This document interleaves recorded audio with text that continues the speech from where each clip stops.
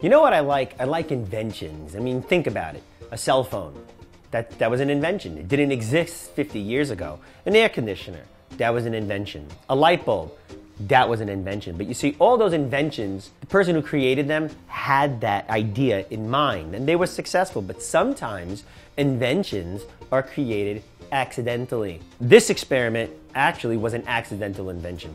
In the 40s, during World War II, America needed rubber. We just really needed a lot of rubber. And people were donating old tires, but it wasn't enough rubber. So what happened was, people were X, scientists were X, engineers. And now engineers design stuff, right? Now they were asked to create a synthetic rubber.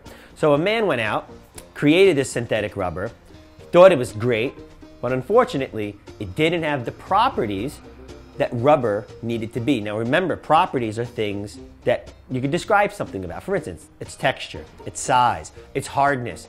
Well, he had the synthetic rubber and it just wasn't right. So what he did was, he kind of passed it around and gave it to his friends and brought it to parties, and it became known as like this nutty putty, and it just caught on fire and people loved it.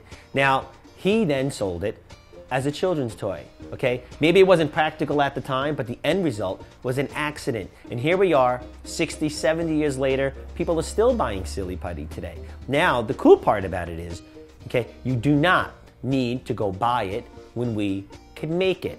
Now, some of you are gonna say, Carmelo, we don't have these experiments at home. We don't have these materials at home. But the reality is, you have most of the materials at home. And you probably are just gonna have to buy one thing for maybe not even $2. So this experiment is gonna cost you less than it would cost you, okay, to go buy it in a children's store. And you can make tons of it, enough to cover this entire table. Now watch this. All I need is water.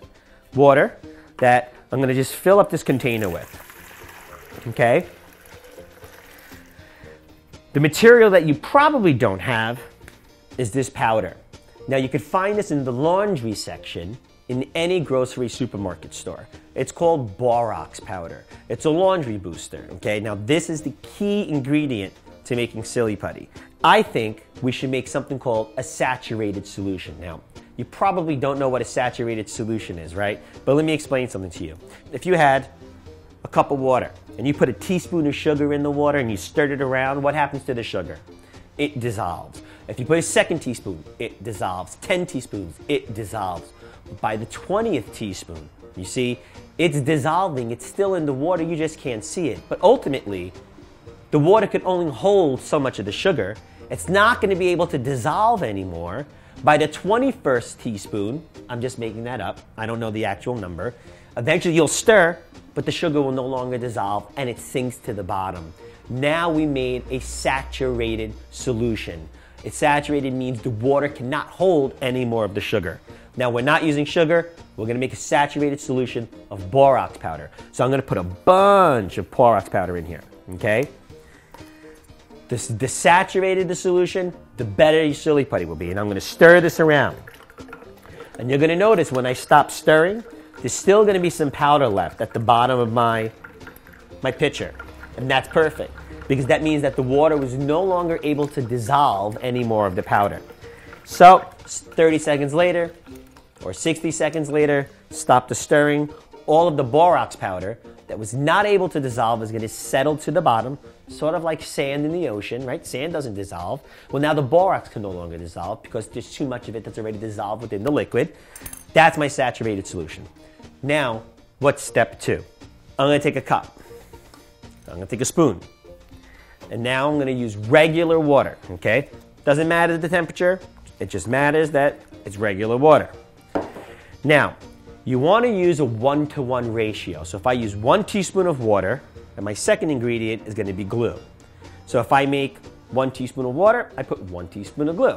If I want to make it bigger, it's a 1-to-1 ratio. It's equal amounts. 4 teaspoons of water equals 4 teaspoons of glue. So I'm going to start with my water. Let's count together. That's 1 teaspoon. That's 2. That's 3. That's 4. I'm going to put 5 teaspoons, and that's 5. Now I'm going to start with the glue, okay? Now glue is very viscous. It's very thick. So you're gonna it's gonna take some time for you to do this, but you gotta make sure that your measurements are accurate. So it's one teaspoon. If you want, you can use a stick or another spoon to scrape it off so you're getting the entire teaspoon down. This is gonna be teaspoon number 2. Remember, in science, measuring is so important. You gotta be accurate.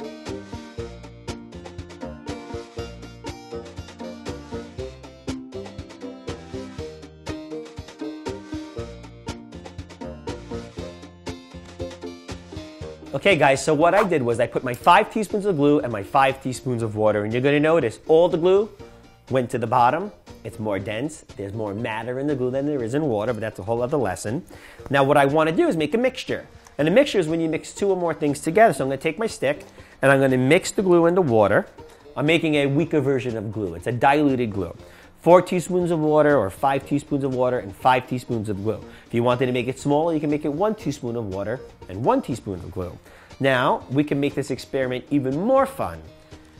If anybody you live with is a cook, chances are, in your pantry or somewhere in your house, you have food coloring. How cool would it be if you could make your silly putty any color you want? Maybe you can make it green and look like a giant boogie, okay? Yeah, let's do that. So I'm gonna make it green. I think 3 is good. We'll go 1, 2, 3. Now, I'm gonna pick it up, and it's so important to take your time to stir, because as you notice, it's gonna take a few seconds for the food coloring. I like to scrape the sides of the cup, stir it all around. Take your time, it's not a race. The slower you go, the better your silly putty will be. Now, if you notice, some of you are gonna say, wait a second, it doesn't look like silly putty.